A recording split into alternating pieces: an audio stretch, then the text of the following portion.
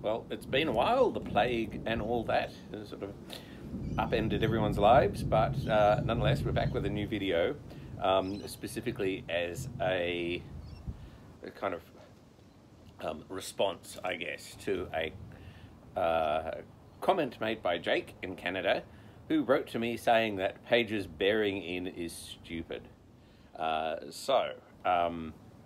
Is Page's bearing in stupid? Well, I went to practice the other week and decided to do a couple of fights doing lots of bearing in to see what happened. So all the sort of live action-y bits that you're going to see, it's completely unrehearsed. Not the way I normally fight, and the people I was fighting didn't know what I was doing or that I was trying to demonstrate anything. I was simply trying to see whether or not the bearing in actions actually work. So we'll have a look at that, and we will talk about what it is that I'm actually doing and what's supposed to happen. So what is bearing in? So bearing is a series of techniques that you get in a lot of British broadsword manuals, where the idea is that you engage your opponent's blade and push it aside in order to open up a line of attack. So from the outside guard, I would drive this way and then turn to deliver an inside cut. From the inside guard, I would drive it this way, turn to deliver an outside cut. So does that ever actually happen? And the answer is yes. Now here I'm doing it fast. I'm coming in with my bearing on the inside in this case and not giving Andrew much of a chance to respond and quickly cutting within the guard. On the other hand, I can do it slowly. I can bear that aside, and if he doesn't react, simply turn my hand and strike to the head.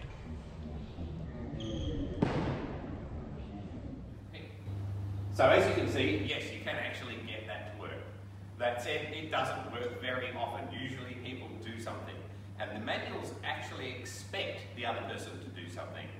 Most typically, the expectation is that they see not so much a threat as an opportunity. As I bear this side, I open up my head for an attack.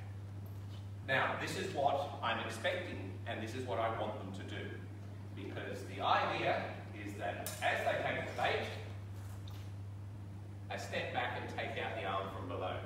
On the inside guard, as I take it that way, I turn and take the arm there. And my favourite is if they're on a hanging guard,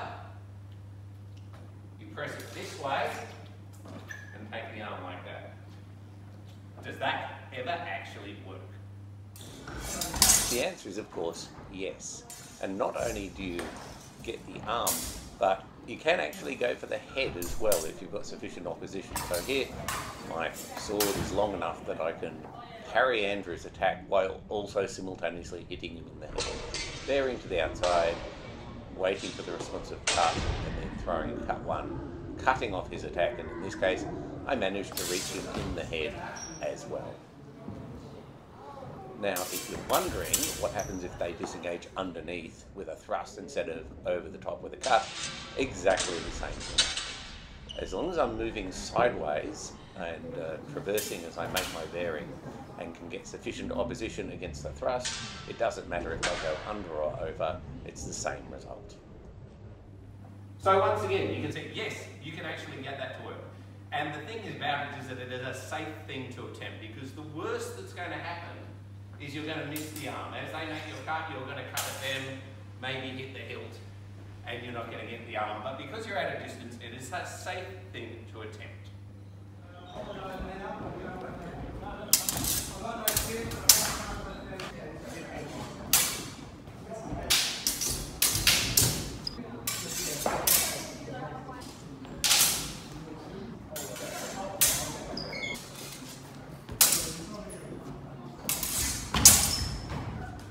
Now, interestingly, that is not generally the first reaction that most modern broadsword people tend to do when faced with bearing in. Rather, the instinctive reaction is usually to cede with the pressure and cover up into a hanging guard. So as I bear the outside guard away, my opponent does that. Now I can't hit them, and they're safe. From the inside guard, they would bear into that, and again, I can't hit them. So that's kind of the most typical reaction that people tend to actually do in amongst modern broadsword people.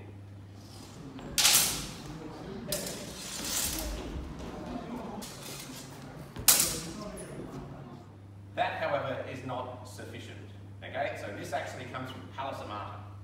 So we've got a counter to this. If, as you bear, they feed into a hanger, we drop off the end and cut parallel to the blade up into the arm.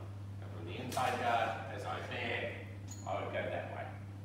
So you can actually get underneath the hanging guard into the arm, in theory. Now, can you actually pull that off in free play? So here I'm bearing to the outside and Grizzly is seeding into a hanging guard, covering up. Now, Grizzly has a tendency to roll out of that immediately with a cut, but in this case I'm not even going to bother to wait for that and have a go at the wrist.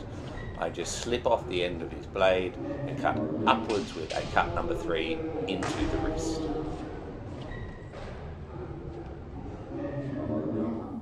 So again, yes, I can make that work.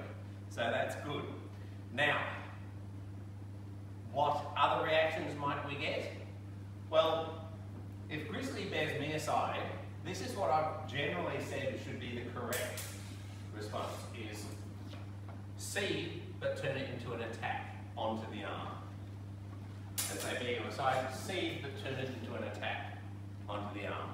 Okay, so that is an option, but it has to be to the arm and it has to be at a distance, because if instead you do something like this, you're going to still be in distance to get hit, and that also happens in free play. So in this case, as I bear Andrew aside, he seeds up into a sort of hanging position, but instead of covering himself, he simply goes straight for a thrust to the body. Unfortunately, this is made without any sort of opposition, and as a result, there's nothing to stop me hitting him in the head simultaneously. But it is worth pointing out that in every attempt of bearing in that I did in these 2 fights, that was the only double hit that resulted. So there you are. Bearing in is not stupid. It is, however, a low percentage bunch of techniques. Most of the time, nothing happens. But it's a useful thing to have in your toolkit. It's certainly a safe thing to attempt most of the time. And it's also one of these things that's going to work a lot better with sharp swords than it is with blunts. A lot of these sort of things that rely on actions on people's blades, whether it's sort of finding the sword and stringering an Italian rapier or winding in German longsword. When you've got slippery, blunt, feathery type blades that slip and slide off each other, don't act in any way the same way sharp swords do when their edges are in contact. And having 2 sharp swords that you can catch on the edge and bear aside is going to force your opponent to make much bigger, more deliberate actions to free their sword. So it is definitely one of these things that works better in reality than it does in the sort of free play that we do for fun. But nonetheless, I hope I have at least demonstrated that it's not completely stupid. Okay, it's not one of my favorite, sort of tactical approaches, but it is certainly part of the system and it has its place.